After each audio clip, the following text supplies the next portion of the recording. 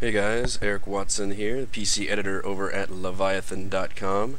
I'm looking to give you all a little help on Transistor, specifically getting the achievement for winning 5 battles with 10 limiters in place. Limiters are very much like the gods worked in Bastion, where you can really choose your own difficulty scaling by basically just picking exactly how you want, how much stronger you want your enemies to be. So you can have process respawning from cells in more time, no longer get that nice little emergency turn at the end. Some of them are pretty minor, and others, like the process will strike twice as much power, or they'll spawn in greater numbers, or you just have less options to equip your functions, are pretty devastating. And right now I haven't even equipped this one yet, because I'm going to be showing you exactly which skills that I used in order to get the achievement. Now keep in mind, I am in recursion mode right now. You can try certainly to get the achievement in regular play, although you probably have to have been using limiters as soon as you get them, because most likely you will not be too high a level upon actually completing the game. Whereas if you use limiters and then once you're in recursion mode and get all your skills, you actually start doubling up on skills, and that gives you a ton of options to use skills in multiple places, as well as doubling up on their functions. You can actually upgrade a skill with another skill, which, by the way, is another achievement. So we are going to be building a 10 limiter build, and we're going to start with life tap because it's insanely strong. It does 150 base damage, and it actually takes less turn planning cost than Breach, which only does 100 damage. Which is Breach is the one at the beginning of the game that does the kind of beam attack with the sword. So life tap's amazing, and it does lifesteal, but the lifesteal is just not really anything unless you upgrade it specifically for that. Putting it in a passive slot is kind of nice too. It gives you a ton of extra life, but we're going to need to make that our primary attack for now. We are also going to be doubling down on this skill because we want to be firing it off as much as possible. So we need to put it in John. This is extremely important. You need to be able to instant fire that life tap so you can constantly do that damage around you. It is very nice, especially because the process will be dropping those shielded cells, and you need to grab those in a few seconds, or else the enemy's just going to respawn again, and you are in trouble. The second upgrade is a bit debatable. It's kind of nice to put Crash in there just so you can stun guys constantly, especially against those damn fetch process that do so much damage and are very quick. I like putting load in there because it ups the damage and actually ups the radius in which you can do it around you, so it gives you a little more option to make sure you get everybody in that life tap, which is very important. Your two other abilities are basically just going to be used to make your primary life tap attack that much stronger, which we're going to use Mask, because turning that on makes your next attack do 200% more damage. If you have a second Mask, I would use it. Again, this is recursion mode. This is, I believe I'm level 25 right now, so I've got quite a bit of second skills. It's not totally necessary. You can substitute it for different skills, but this allows us to basically make stealth damage another 50% stronger. And finally, the other important skill is Void. Void is a very nice AoE debuff spell, or sorry, function that will weaken everybody for our mask and then our life tap, allowing us to do a ton of damage with just 3 skills. Now, the other thing I like to do with Void is attach the little grenades, spark to them, because that will stack the effect of it ×2, which is pretty amazing. 2 times the Void, so even more debuffing, so you're just stripping those enemies right down and just de-pantsing them. And finally, we only have 2 memory left, because that one limiter basically takes away 12 functions worth of memory. So instead of trying to shoehorn in a 4th ability that would be more situational, I actually like to give myself the shield passive from Bounce. It's that 5-second deflection shield, just because a lot of time, and the enemy does so much damage, it's amazing how much that shield can really save you. especially if you've got really good situational awareness. Now, just obviously certain enemies are going to give you fits more than others, and unfortunately in recursion mode you just really can't plan on what you're going to face because it's going to be different. But this should be a relatively good build. So now that we've got our thing in there, we can turn on our final limiter, which I really hate this one, the philosophy behind it, just changing your functions overloads them, because I think a big part of the fun of the game is being able to change your functions, but it certainly does work as making the game that much harder. So let's see how this works in action. We are, oh dear, how far are we in here? Round and round. Maybe halfway through. Again, this is in recursion mode.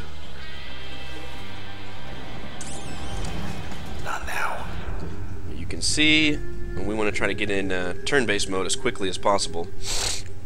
And already we're facing some different enemies than we would normally. So we're going to need to void them up. And again, that shield's great at avoiding that haircut blast, which is, oh, that's nasty. We're going to mask. And look at that, how big that radius is. And you can see how much damage that does. Unfortunately, I didn't get that man in the void, but it does 1200 damage. So I mean, it will just obliterate everything. And the idea here, now I can immediately use that to break open the cells, which is important. Let him cast his spell. So now we can capture them in the void, and then one tap will just do insane amounts of damage, even against the very hardy late game enemy man. But you still have to be aware of what everybody's doing, and you really need to be in turn-based mode as much as possible. I mean, if you've played any of Transistor, you pretty much know that to be true. So mask, and now this. So that's when you do the 1200. You have to have the mask and the void. Catch them both in that, because unmasking will give you a massive amount of damage, as well as the debuff from the void. It'll just kill everything. Except maybe the jerk. You might need to do like 2 or 3 taps, but should be good enough. And then it's definitely worth being able to immediately do this, so I can turn on, and look how much damage I just took. It's pretty hard. But you need to be able to break those cells open quickly, which is why I think you need the jaunt on the life tap in order to be able to do that. It's going to take a couple life taps to take that one down.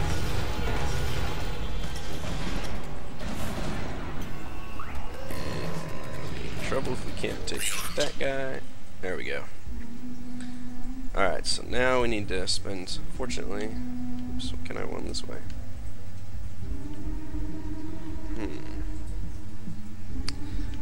Okay, catch those guys in there. We can mask. Let's see how far we can get with our mask. Can't quite grab the creep over there. And walls will just bring you all kinds of fits too, because it's just, I mean, you're just gonna have to roll with it somehow. You can at least kill those guys. Don't rely on that life tap lifesteal either. Let's see. Oh, that's what it is. There's a fence right there.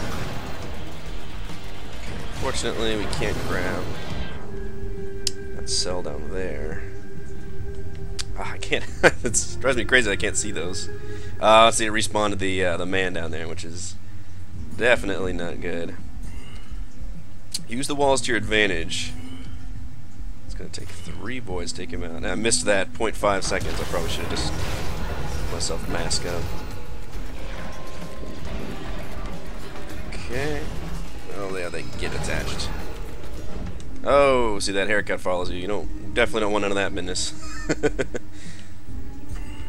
Alright.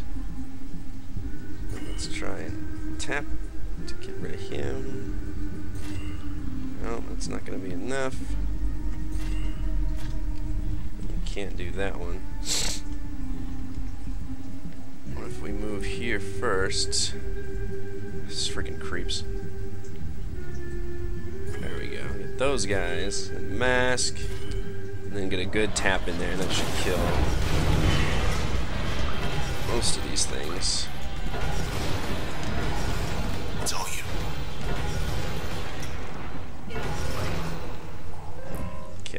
try and break these guys up one at a time. Luckily the men's, whatever you call those haircut guys, pretty good about just kind of waiting it out. I'm much more worried about the fast guys that continually hunt you. You just have to be aware of those haircuts are nasty, especially because, actually that's almost worth doing that. Life tap near them will just ruin your day, because they do a ton of damage, although they will do damage to the enemies as well, which is nice. And one of those should do it.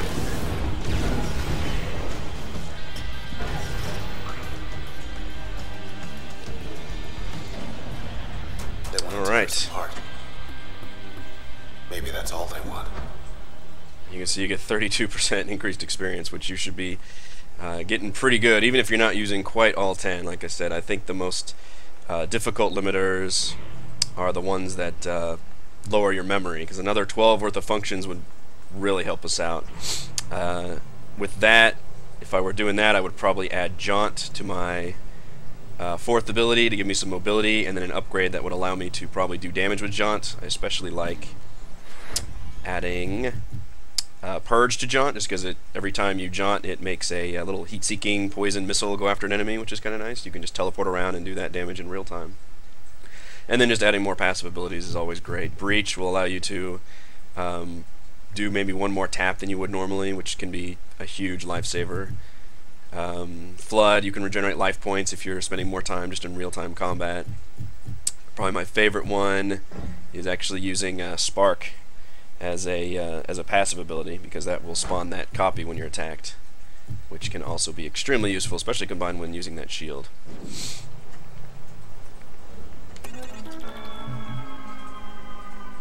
Knew it. Should be another one just like this, other side of the tower.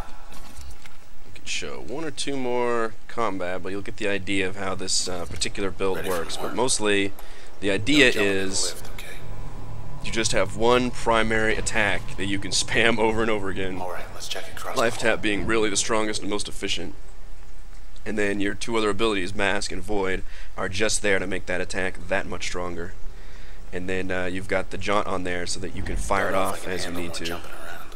If you're really finding yourself in trouble using it, I would take off that load upgrade and put in Crash, because that should stun your enemies around you for a second or two, which, given that you're instantly firing it, will be certainly enough to like push back any fetch guys and whatnot. Right now, those are the guys I fear the most. Been a while. And the lady or nothing. The lady's a bit... Ooh, we can get two of them in there. Simply because as soon as you do something, they move, but luckily you can see there, really just doing that one ability. Okay, let's get him.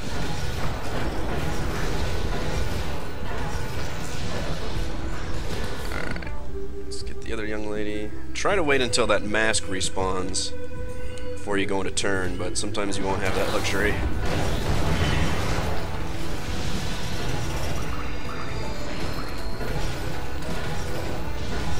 Just hammer that A button, because that life tap is pretty strong. Which I'm thinking will be pretty soon. As long as you're not fighting a bunch of fetch and a combination of... Probably the worst thing is when you have a bunch of cheerleaders. Because life tap doesn't really discriminate in that way. It just tries to hit everybody. Some kind of break room up there. We're on the top level. Oldest archives. Photo op. And you want to also try and obviously get people close together as possible, so that you can be super efficient. You're done. Oh, I know I'm done. See, that just wrecks everything. But you really need to be able to get that instant attack. Now, see, I wish I could have waited another few seconds, but you really don't want to take any more damage than you have to.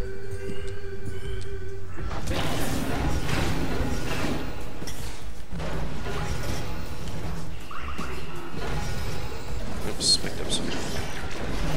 Oh dear. Almost hit a haircut, I believe. That would have been nasty.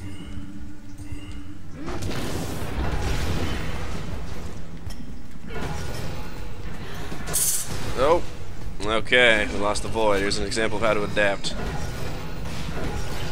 Didn't hit turn soon enough. Trying to wait till mass comes back. What happened there? Actually, doesn't matter. Clucker. So here's also where playing in recursion mode, What do they do with those snapshots? I just picked up all those cells, is an advantage because Let's see what we can find up here. you double up on those skills. So even though it's gone, my void, so you're thinking, oh man, panic mode, because it's gone and it'll be gone for a while, and I lose both it and the upgrade I used for it. So these the spark grenade. But as you can see, I actually have a second void and a second grenade, which is really why I recommend waiting until you're in recursion mode and you've leveled up a bit, at least before taking on all full 10. So you can literally just set everything up again. Now, if you die in the very next fight, then you're going to be in some trouble. But the achievement is only for winning 5 fights. You can see I've already done 3. So the idea is this will get you to 5 fights. Found something. You know, player skill and all that will certainly play into it. And just the random nature of which enemies you're going to fight as well. Hopefully that should... These guys... Excuse us. Couldn't quite hit that fetch. That's annoying. Oh, man, he's going to heal. What a jerk.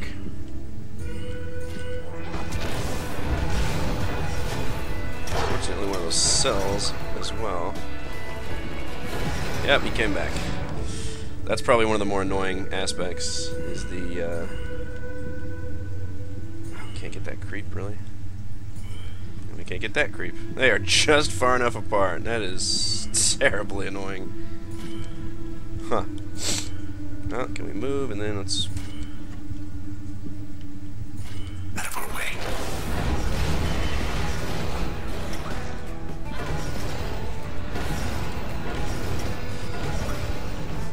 Okay. Run, run, run, run, run. Oh, there's a fetch.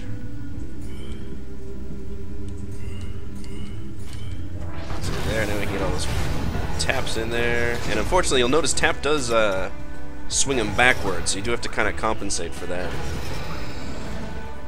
Can we reach this one in time? Yes. That's that. So you really have to know that maybe your last tap might not hit somebody that's at the far edge of it, which is another reason I like putting that load on there. Should be some kind of override. Like that one. Should be. That's 2. Big door downstairs ought to be open now. Take us straight to Asher and Grant's hideout on the roof. I believe there will be... I think this should be our 5th one right here. Looks like Grant has other visitors. Well, we're not waiting. Sure not. Well, we're going to want to hit that cheerleader. For sure.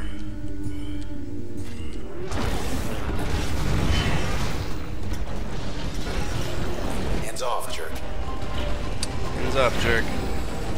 Dude, we'll do a lot of damage to you. Part of that is just trying... Oh, I risked that too much. Trying to get them together. Let's fly.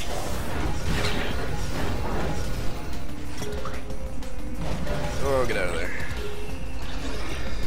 Come on, don't disrupt me. Oh, dear. Those, I think it's the snapshots that do that. That is nasty. Oh, void. We still have mask.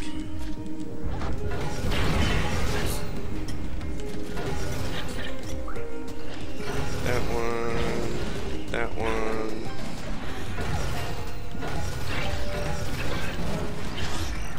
Don't disrupt me. Man, now we're in trouble. Not being able to do the turn is pretty much the worst. Oh dear. Alright, straight up failure.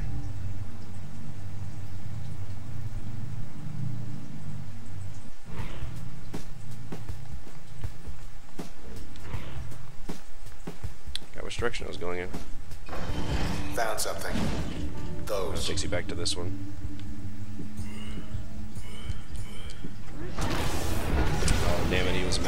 use us. So obviously being disrupted was extremely painful in that build, because you need to be able to go into turn-based mode. Even though you can fire this guy off, and switching it to, you can see now we're fighting different enemies. Come on. Putting Crash in there would be useful, because it would knock everybody back.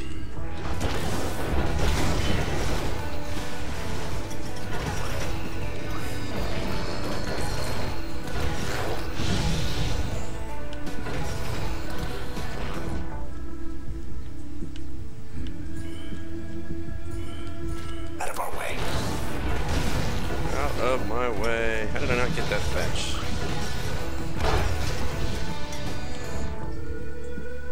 Where is he? He's dead. That's that. Should be some kind of override. Like that one. That's two. Once again, shall we? See if we can do this one a little easier. Big door downstairs ought to be open now. Being able to go into turn-based mode is pretty nasty. Looks like Grant has other visitors. Oh, they got wise to me already. Now, is he already in shielded mode? Dang. Well, we're not waiting. Okay, now he's not.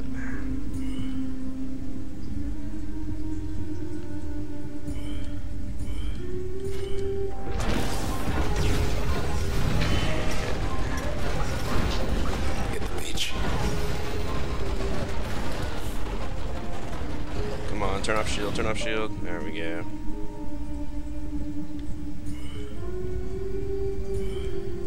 Let's fly. You can use stealth defensively as well. I see a chance, because it'll last a while.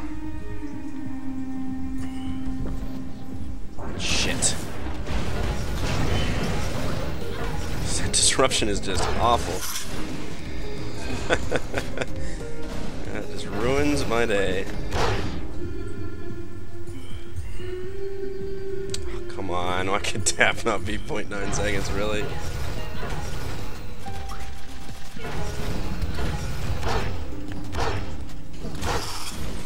Oh.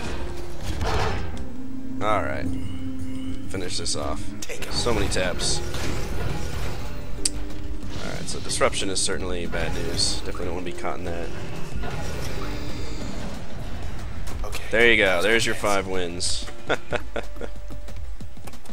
Not the most elegant way of doing it, but certainly being able to complete it with 10 limiters. And you can double up on more of your favorites for when you die, and you will die. Now, there's just an example of one of the combos you can use. And yeah, good luck with Transistor, getting all those achievements. Recommend doing your limiters, at least your 10 limiters in recursion mode when you've got some redundancies and some additions to add up. But life tap, instant fire is a great ability, and then using mask and void to help pump it up to do an insane amount of damage is good stuff. You can check out my review of Transistor on the site Leviathan.com. I'm Eric Watson. You can follow me on Twitter at Rogue Watson. Stay tuned to the Leviathan Network for more awesome videos. Thanks, guys.